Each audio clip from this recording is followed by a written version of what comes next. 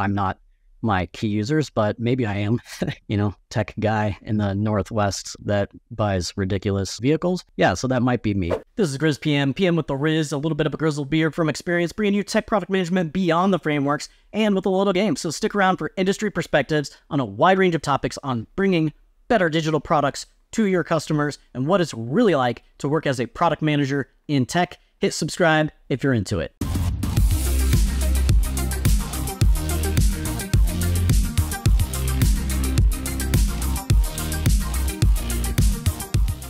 All right. Hey, Sam. So we're going to talk a little bit about product strategy today. So I talked about strategy in general before with Roger Martin's cascade of strategy questions to know what you're going to be working on, where you're going to play, how you're going to win.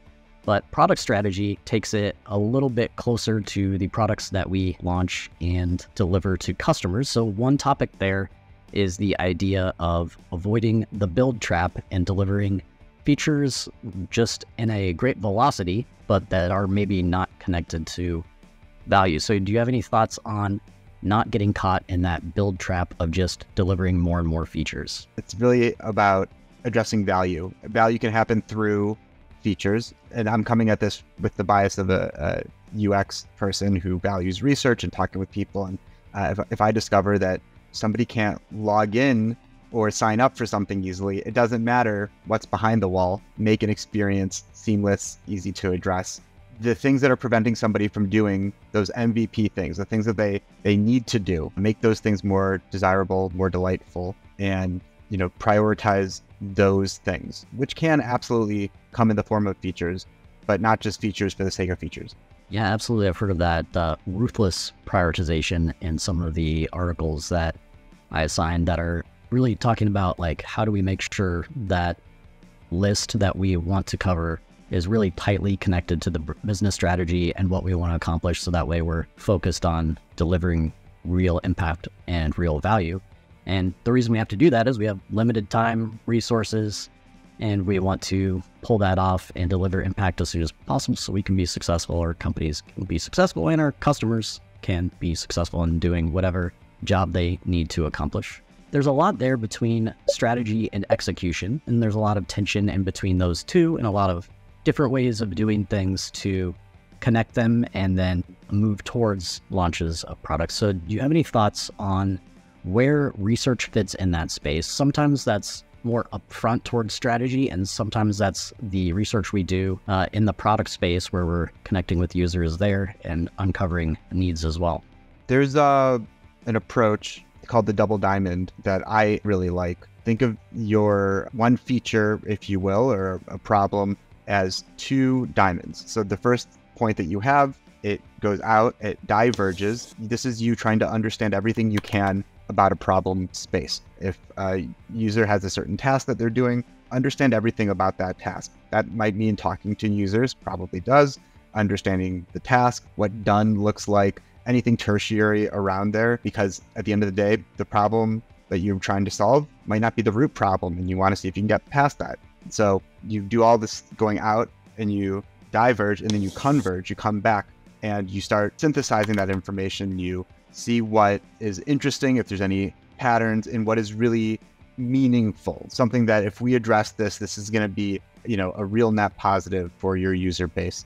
So that's, we'll call it diamond number one. You've gone out, you've learned a bunch about stuff, then you've identified a real problem, a challenge that you want to address.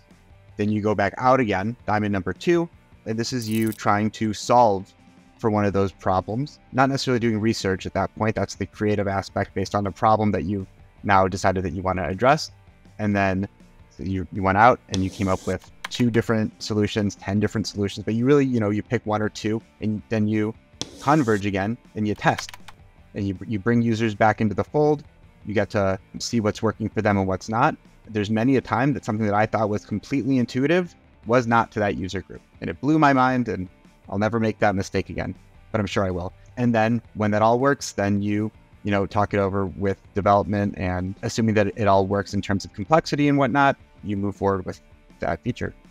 Nice. You mentioned a couple things we can dive in there. But I do like that double diamond approach. That's a little bit different than usually I called it that divergent and convergent thinking, but I think everyone's eyes gloss over when I say that, even though it's actually a pretty powerful approach, and we definitely use that a lot when we do design thinking. So I definitely recommend that as a way forward. One thing you mentioned, which we're going to cover in a few weeks as well, but the idea of what are the jobs to be done for a customer, you phrase it a little bit differently, but what are they like hiring us to do, hiring the product to do as a metaphor, and is what we're offering actually a solution to get that done? So there's a lot of fun metaphors for that. There's a great podcast actually just recently from one of the best product management podcasts out there on Lenny Rachitsky's podcast, so Lenny's podcast, with one of the founders of Jobs to Be Done. And we'll cover that more in depth because it's such a great topic. But do you have any thoughts on the user's needs and what they're actually hiring us to do? Whenever I'm hired by a client, I don't think of myself as working for that client. I'm working for the client's client. At the end of the day, that's how they make money.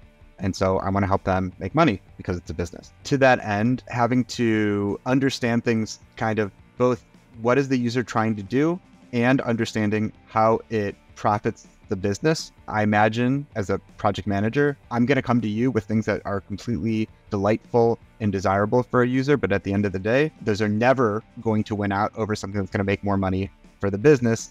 That's who's paying us. That's who's keeping the lights on to provide a value to the users. There's no better way to get to know who a user base is than by talking with them. Understand their day-to-day activities. Let's just say that you're interviewing analysts.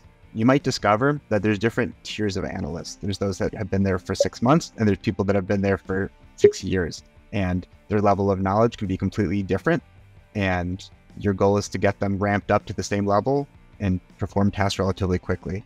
And you won't know that unless you understand what they're doing. And inevitably, they might be doing the same things, but the ramp up could be different, or there could be an expert mode, if you will. Once I know what I'm doing, I like to kick it up a notch doing X, Y, Z. Yeah, let's choose a fun example that's like actually more of a consumer product. So if you were to do this without this concept, so like a one wheel, like the snowboarding, like floating scooter e-vehicle sort of thing, which I have. Like if you think about it from a user perspective, you could think about it like, oh, it's for transportation. It's to get me from one place to another. And so if that was the job to be done, then you would start building features on maybe having range that would get you from your home to work. It might have efficiency be important, or charging speed, or those other things. But I would argue that's absolutely not the job that that customer is hiring you to do. I think there's two main things that it probably does for me. And, I'm not my key users, but maybe I am, tech guy in the Northwest that buys ridiculous vehicles. Yeah, so that might be me. But anyway, the two things I think it tries to do are to have sort of a fun recreation floating feeling. So you spend your time on the weekend decompressing. I think that's one. And the other thing I think it is makes you look cool on Instagram. And I actually think that's a serious need that the people are actually trying to cover for. And if you play to that, I think you could actually guide features. So if you had at the end of the ride, which they kind of have some of these features, they're not as developed, but it'll show your analytics over a picture that you could then quickly post to stories or Snap or TikTok that could already integrate into a template that is less work. You might be able to sell more. Like maybe you can brand it and says one wheel on it with the watermark or other things like that.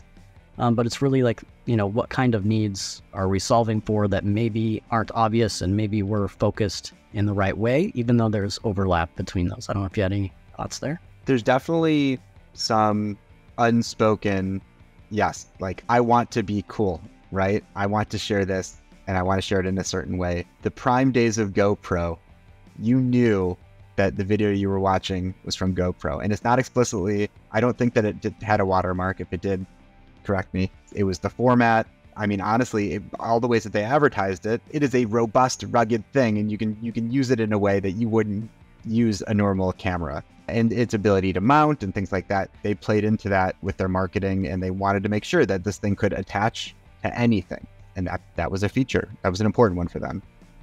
Yeah, I love that you said that. I forgot about that because there originally was another couple different companies in the action sports arena or small personal camera ones. Cisco acquired one and then did nothing with it. But there was another one called Contour. And from a hardware perspective, it was this much better looking tube design. So I would think it would have won out on the hardware side, but the jobs to be done for GoPro were the couple we kind of mentioned there. Like one was to look cool and feel connected to the outdoor community and see it more as like, they originally thought it was like a media company and probably spent a lot of money on content that way, but just as a media, even of one of us in social media versus just seeing it as a hardware piece of work to have high resolution and speed and everything like that. GoPro was not a pretty product. It was not attractive and it had a lot of issues too on the hardware side, but they realized that's not why people bought it. It was a whole different need to be met. I think they also had some strategic partnerships. The ability to have product that you could just place a GoPro ready to go was a compelling feature. Yeah, absolutely. So maybe they should integrate my Insta360 with my one wheel so I can